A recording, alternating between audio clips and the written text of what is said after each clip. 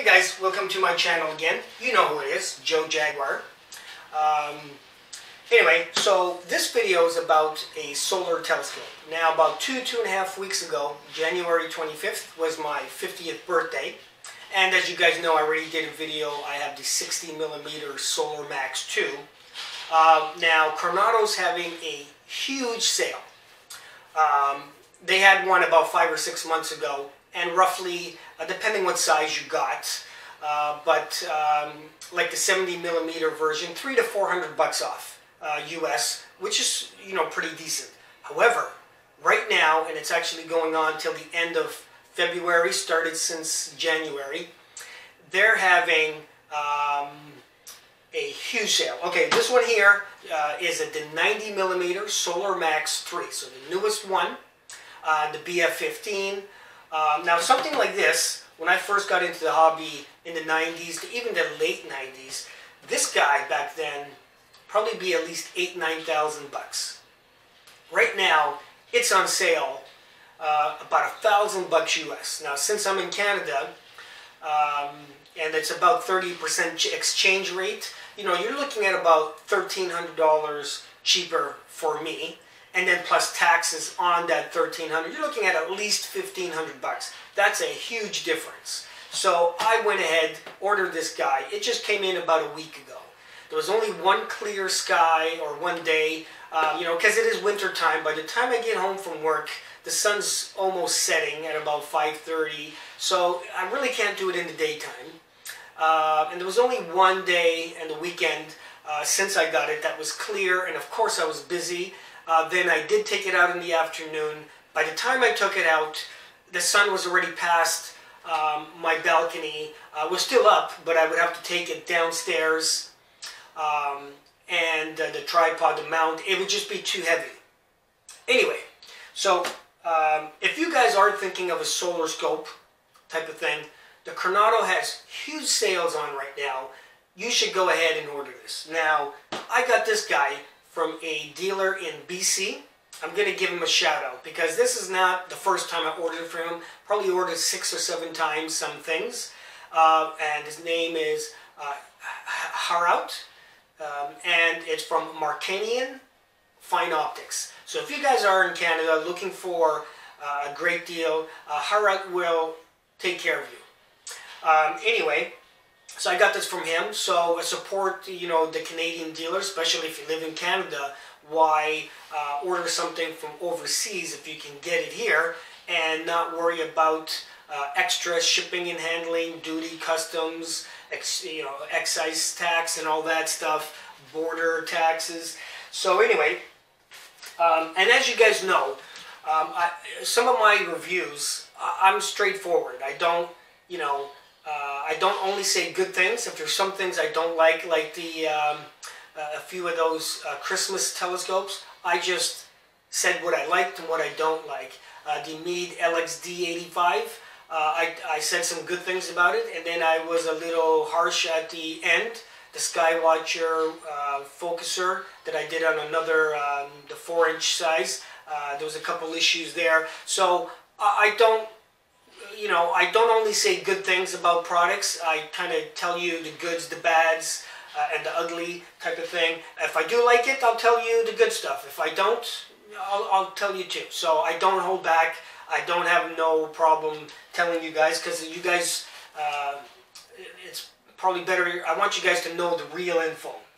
Okay, so I have not used it under disguise. Now, I did just pull it out before. Man, is this guy heavy. And I do mean heavy. This sucker is about 18–19 pounds. Now, just so you guys understand, you guys saw my other videos, or if you haven't, take a look at them. My 6-inch Evo Star, that's a 6-inch f8 Apple Chromatic. That's a big scope. That is about 21–22 pounds. This guy is 18–19. It's just a few pounds more, yet it's only a 90mm refractor. Actually, everything looks amazing about this guy. Going to this size, it's just going to be awesome. Meade now puts a dual speed and it's a rack and pinion focuser on it compared to just the helical focusers under other models. So that is great. Now it's not a feather touch or moonlight, but it is a good focuser. And I like how it's rack and pinion, because a lot of the Crayford focusers, they'll slip once you put something heavy on a camera, heavy eyepiece type of thing like that. So the rack and pinion, being that it actually has like teeth, it will not slip. So that's amazing. This guy is made, man, totally solid construction, metal, everything about this. I'm just impressed. So this time, I'm not sure I have anything bad to say about this Meade solar scope thing. It is, maybe the weight is a little much, but you know, anything that weighs that amount is actually going to be good quality. It's going to be heavy duty. It's not going to be wishy-washy. It's not going to be any plastic parts. So this guy is really great. It comes with of course, the Coronado focuser. Let me see. Yeah, I gotta put more here for you guys. I got it with the BF15, which is great. BF5 or the BF6 that the Lunt has, they're too small. You guys should go at least BF10, BF12. So this one's the 15, it's even better. So the hole on it's just going to be just better. I actually liked the tilt tuner on this new Solarmax 3. Now, the internal one that's in the Solarmax 2 has a lot more play, so it can tilt a lot more, but I just don't like it. I don't like the internal. It's just harder to work. I like the internal, and of course, it also, the front, you can actually adjust it as well. Here's the cap on the front is actually screws off, so it just doesn't pop out, so that makes it really safe. It'll never just fall off. You have to actually unscrew it about 10 times. This is what it looks like, guys. Whoa, let me get into the camera there. So that's what it looks like. Again, here's a picture. There's the finder. Here's the focuser. I think it's a fine focuser. Now it comes with 2 rings and bars instead of the older models coming with a clamp. And then it didn't even come with a bar. You would have to do that. This guy's really heavy. Wow.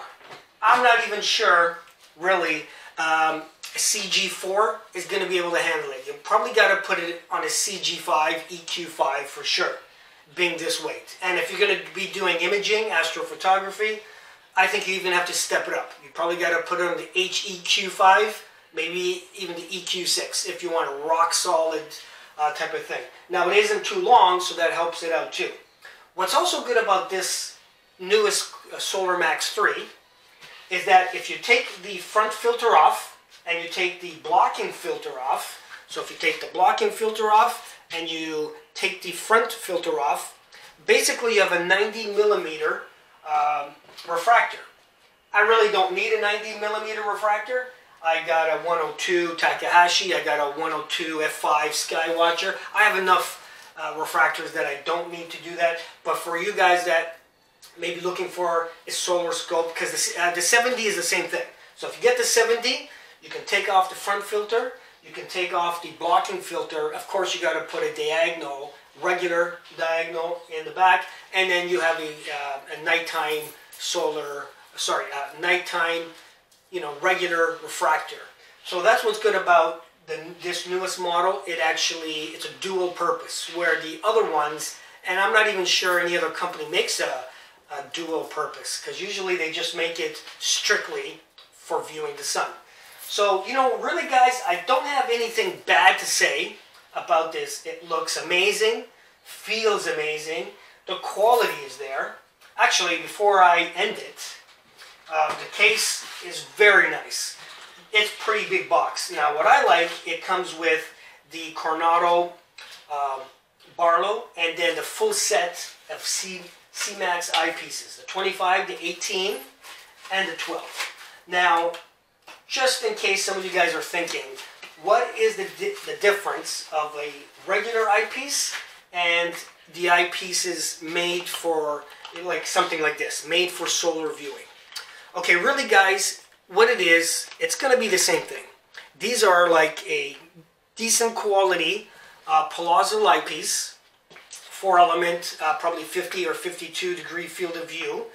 The only difference is going to be these ones have, like, the broadband coatings on it are actually slightly better, made for the HA format, or the hydrogen format. So is it going to make a big deal? No, probably not a big deal, but it makes a small thing. It's kind of like on my other videos, do planetary filters, are they good, and do they work?